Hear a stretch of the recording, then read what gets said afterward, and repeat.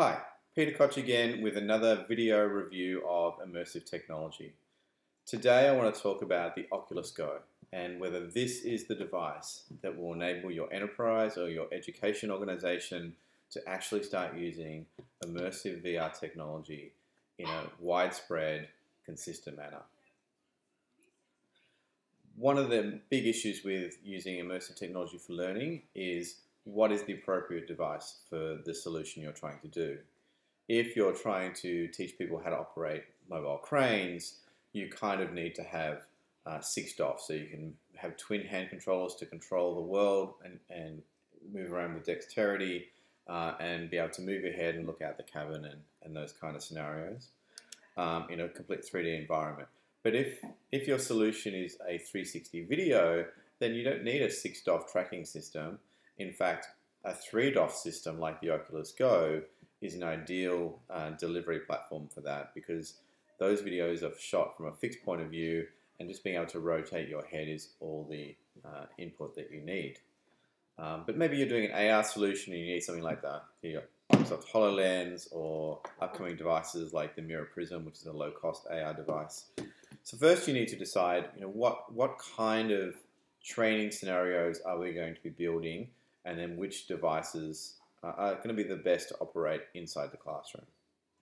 So let's say that you're doing 360 video training and sort of more basic 3D environment training, maybe multi-user, but within the confines of a 3DoF system to enable users to interact with each other.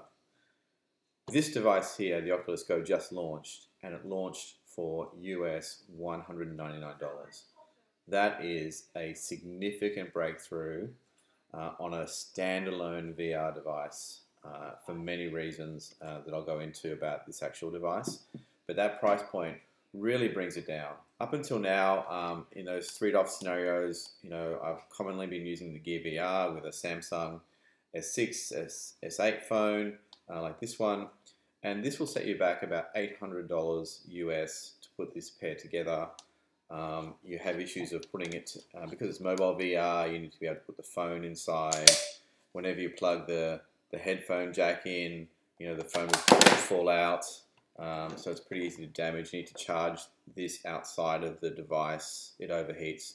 There's a lot of issues with the Gear VR. There's a lot of wonderful things that brought to the table that wasn't possible before. A lot of the scenarios I've done, you just couldn't have done it with desktop VR because you just can't get 16 or 20 desktops into a space for people to learn together.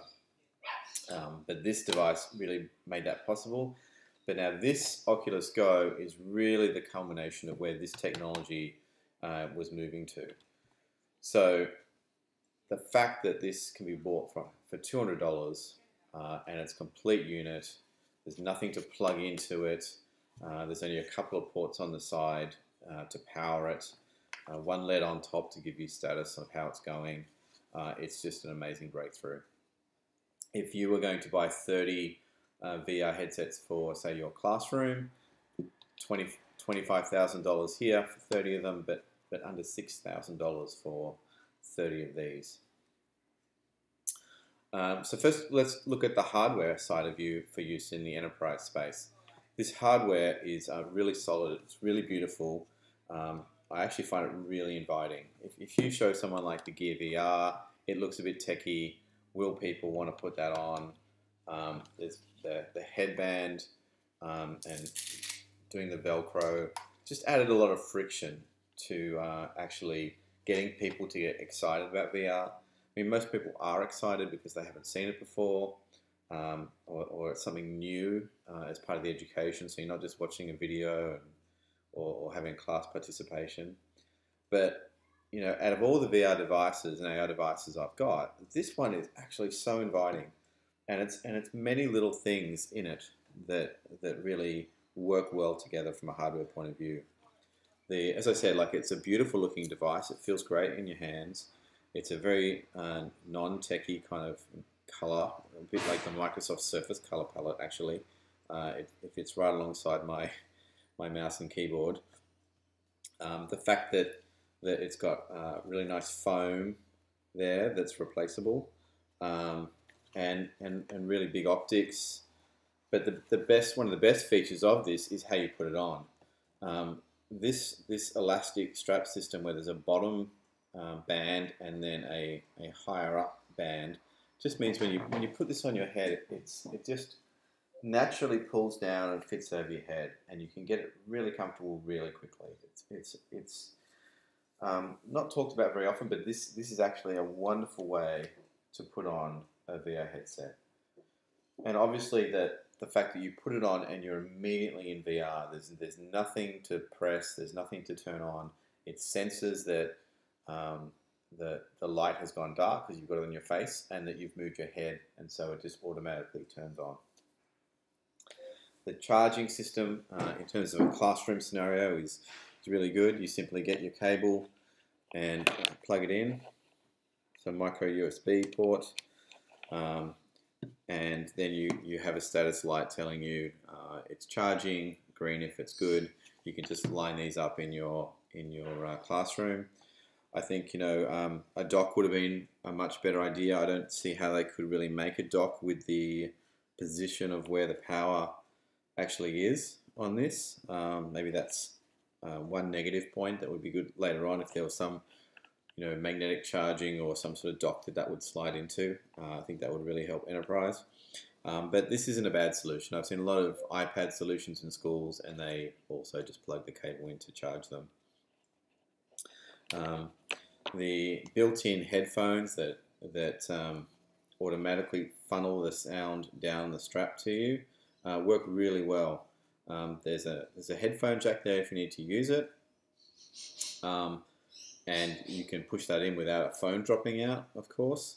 But in terms of what I've experienced so far with the audio, it's really pleasant. It's a good sound level, and it doesn't really interfere with other people that are nearby in a classroom or training room scenario. But if the room's very quiet, then at least you have that option to plug in headphones and put them on top as well. The hand controller is required for the Oculus Go. Every device needs to be paired with a hand controller. It's kind of like the next step. It's pretty much got all the same buttons apart from the volume as the Gear VR controller, and it's 100% compatible with it. It's got the front trigger button, it's got the trackpad on top and a button under the trackpad, the back button which can be used by the app. The long press on the back button from the Gear VR no longer functions, so that used to take you out of the experience. So I haven't checked that yet whether apps can make use of the long press on the back button, but you can definitely get the short press. And then the Oculus home button. This is the only real issue I have with this hand controller, is that a single press of the Oculus home button will take you out of the experience and pause it, and then you can resume it.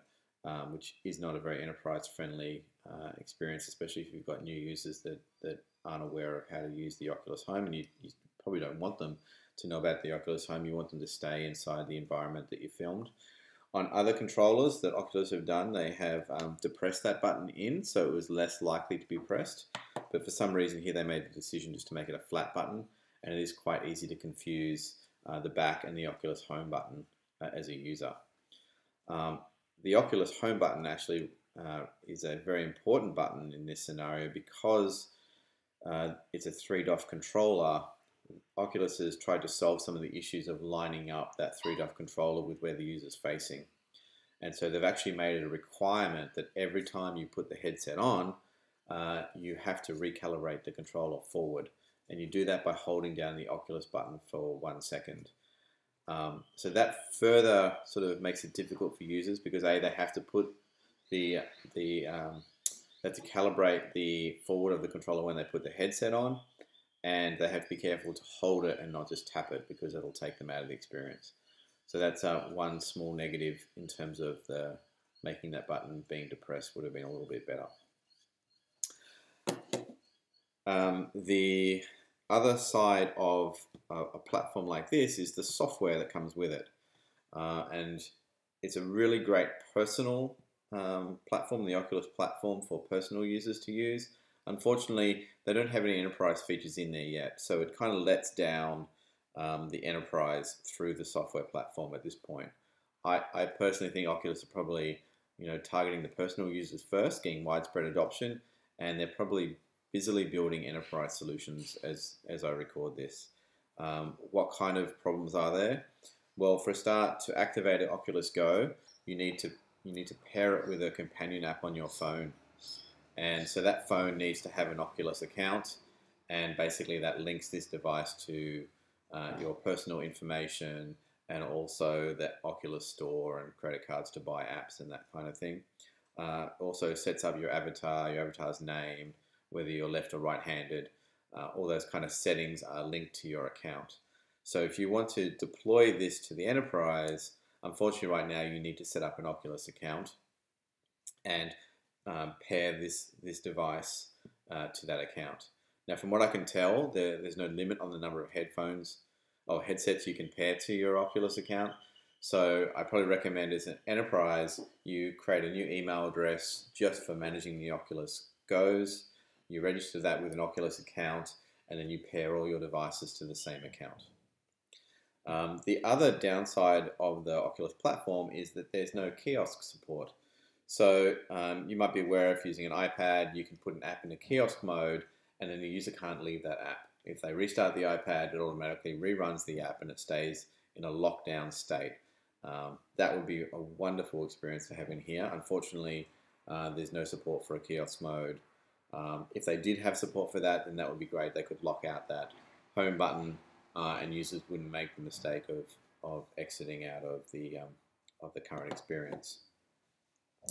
In terms of other enterprise kind of features, really you want kind of a mobile device management system where you can lock out certain features, so the user can't go and turn off Wi-Fi or can't go to the store to browse while they're in experience. You really want to be able to have some kind of remote app installation feature.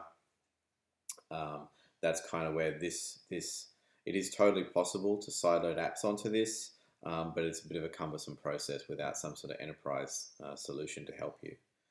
And on that subject, basically, if you want to get your own apps that you've developed or you've bought from other people that are outside of the Oculus Store, I could find two different ways you could do it. One is you can sideload via USB. One of the great things is that the OSIG system that Samsung had on the Gear VRs is gone. With the OSIG system, you had to sign each device in advance into the app before it would run on that device. That was very frustrating for enterprise deployment, and led to some other solutions like Sideload VR, where it kind of re-signed your apps for you, but it added that extra friction in trying to get an app out onto devices.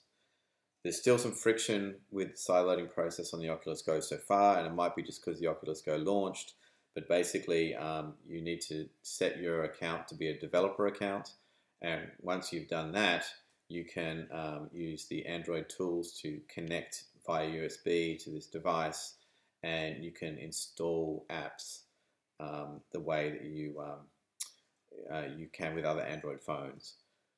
But when you go to run the app inside the Oculus Go, it doesn't appear in the main library like it would on the Gear VR. It appears in an untrusted app list, which has just got the names of apps and their bundle IDs. It doesn't have a nice icon and stuff like that. So it's a little unintuitive when you try and run the app on the phone, on the Oculus Go, to actually launch it.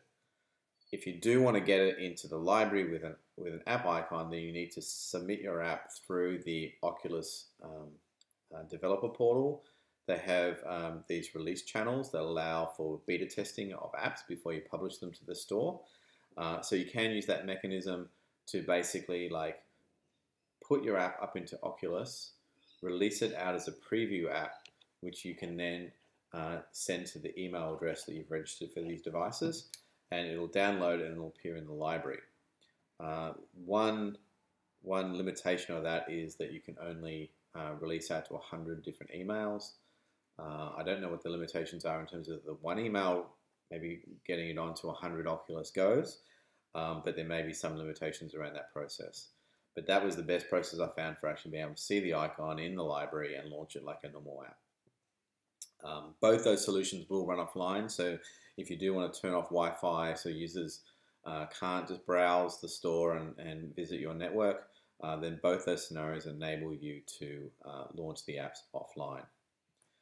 I also tried to install apps via the web browser, but I haven't been able to work out how that's possible yet. I can download the APK from the browser with the right MIME type, but it won't actually let you install the APK or run it. So at the moment, side loading via USB or the Apple release channel preview system is the only way I've seen so far. Now, if you're just doing 360 video, you might not need an app. The Oculus Go ships with a built-in app called the Oculus Galleries, which is a really good video player. It will play back traditional videos, and in traditional sort of 2D videos, you get to pick what kind of environment you're sitting in, whether it's a cinema or on the moon, or you can switch the video to 360 or 360 stereo playback, and then it totally immerses around you. That's built in, and one of the great features of that is that this device can play that from a DLNA media server on your network, which are very cheap and easy to put in, and then basically you can browse the network, pick the video, and just hit play. If that's a little bit too difficult for you to set up for each user, maybe if you do have 10 of these or 30 of these, that's a bit impractical, you can install a custom app that would automatically play the video, similar to the one that I've done before, where you can remotely play the video synchronized for all the people in the same space. So my recommendation is that this is definitely the device that's ready for the enterprise. It's really going to launch immersive training for organizations. It looks good, it's easy to charge, it's easy to clean. I would say you put a bunch of cubbies or hooks and you can hang the devices up, pair them together, put some sort of asset tag on so you can track which controller goes with which device, and deploy that to your enterprise. If you have any questions, feel free to email me, contact me through my blog, talesfromtherift.com, and I can't wait to see lots of these devices get into the enterprise.